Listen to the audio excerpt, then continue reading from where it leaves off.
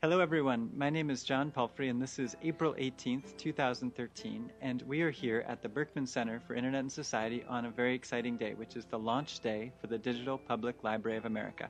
And we're here with some colleagues who have been the hardworking team of the DPLA Secretariat.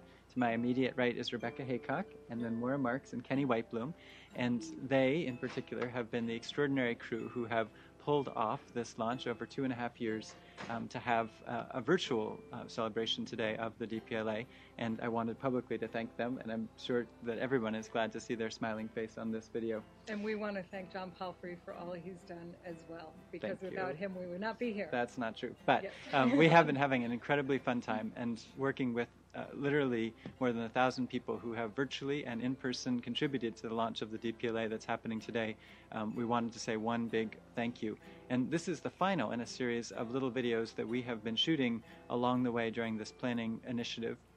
And because today is a virtual launch and not an in-person launch, we want to do something in this video that we had been planning to do at the Boston Public Library this evening, the first municipally funded public library in the United States, as a sign of the transition from a planning initiative based here at the Berkman Center to the actual DPLA Inc.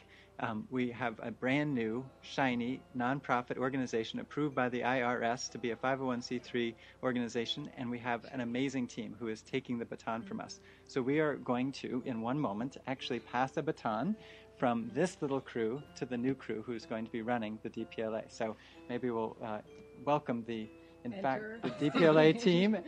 And Maura, will you do the honors, please? It is my distinct pleasure and great privilege to hand over the baton to Dan Cohen, Emily Gore, Amy Rudersdorf, and Kenny Whitebloom. And Kenny is officially changing teams from the Berkman team over to DPLA Inc., which we're very excited about.